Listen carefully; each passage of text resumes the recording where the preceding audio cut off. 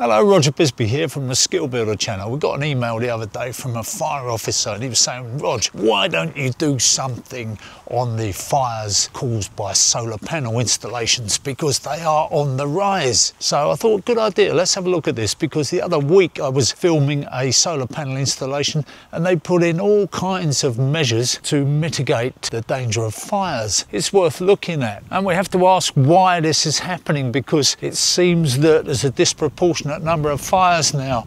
It's gone up threefold. We're talking about something like 170 fires a year, which, okay, when you look at solar panels, that's still probably a very low risk in the great scheme of things. But if it happens to be your house that catches fire, maybe that risk is not so acceptable. Fires from any kind of electrical installation are always a risk. I don't suppose that solar panels are any different, except that when the fire occurs, it's up in your roof space, so you don't get any real indication of it until it's probably well underway, what the fire brigade would call well alight. So what you can do, first thing you could do is you could put a smoke detector in your loft so that you would get a little earlier warning of anything that was going on. Now, smoke detectors are affected by dust, and it could be that you'll be getting a few false alarms from it, so maybe you've got to think about that. You've got to think about whether you've got a dusty loft or not. And the next thing is that lofts are very often full of all sorts of combustible material, like Christmas decorations and stuff that you really ought to have thrown away years ago. So another thing, let's keep the electrical connections out of the way of combustible materials. And then you've got the connections themselves.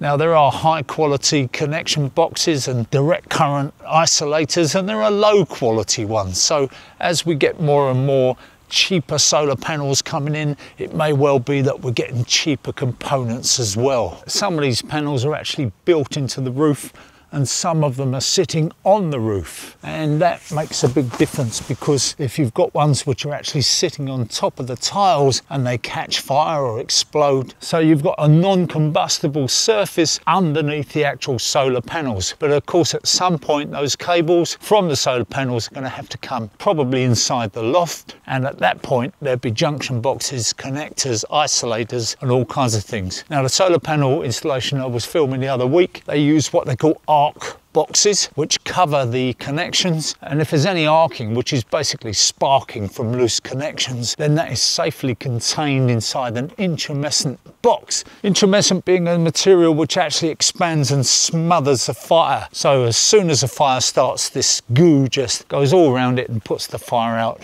So a great thing to have. They cost about 20 quid. They're going to add, every time you've got a connection, you've got to put one of those in, so it will add a few hundred quid. The other thing that they did was they put a fireproof barrier, because they had these built-in panels rather than these ones which are the surface mounting ones. They had ones like this which are built into the roof. Look a lot nicer in my opinion, but of course they are lying directly on the battens. So what they did is they put a bit of Tyvek fire barrier under those panels, so if they caught fire, there is a fire resistant material underneath the panels. And of course the other thing you need is rapid isolating switches, something that if it detects any kind of electrical fault actually just switches off the current straight away.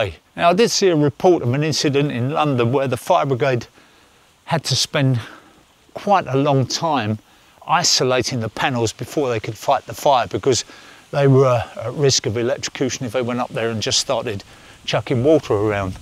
So they spent some time covering the panels in a gel which they described as a kind of liquid tarpaulin, and that cut off the sunlight to the panels and meant that they could then work safely on them, disconnect them and get on with fighting the fire. So there's a consideration there, but if they'd had an isolating switch, they probably could have got on with the job a lot faster. Now, the other thing that I must mention is batteries, because a lot of people want to incorporate batteries into their installation, obviously to save money. They want to store that electricity up during the sunny day and use it at night. And that's a great idea, except of course that some batteries are better than others. You get a cheap one, it could be that it's in more danger of exploding or catching fire than a better brand. I was talking to somebody who makes batteries in the UK, and he said there's a world of difference between the good quality batteries and the ones that a lot of people are now buying. And the worst thing you can do is to install those batteries underneath the solar panels in your roof space, because once again you've got very highly combustible material in there. You've got a fire which can start without you ever realizing it, and very soon we've seen these pictures of things like electric scooters and bikes catching fire in people's hallways, and the ferocity and the way that fire grabs hold, you just don't get any time at all. So if you've got batteries in your loft, it'd be a great idea to remove them and put them somewhere safer. You can get fireproof containers for the batteries, but a better bet really is to just put them outside. If you can have a little house made outside of non-combustible material where the batteries are stored, then that is the best of all possible worlds. Now, I don't want to cause any alarm, because solar panels in general are a low risk item, statistically anyway, and if you just look after them, make sure that you have a service check. First of all, after 1 year, you need somebody to go up there and just check that all the connections are tight, that nothing's moved. And then after that, maybe every 5 years, just get somebody in to do a quick safety check of the installation, because I think that some of the problem with the increase in these fires is due to the fact that they've now been in there for maybe 5 or 10 years in some cases, and maybe the cables are starting to cook and things are starting to deteriorate. So it could be that the newer panels that are going in are really just a ticking time bomb, that maybe in 5 or 10 years time we'll be seeing fires from those ones. I don't know, it could be new installations, it could be old ones.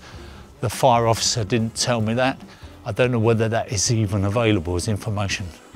Anyway, I hope that helps, and let me know what you think. Have you got solar panels? Are they safe?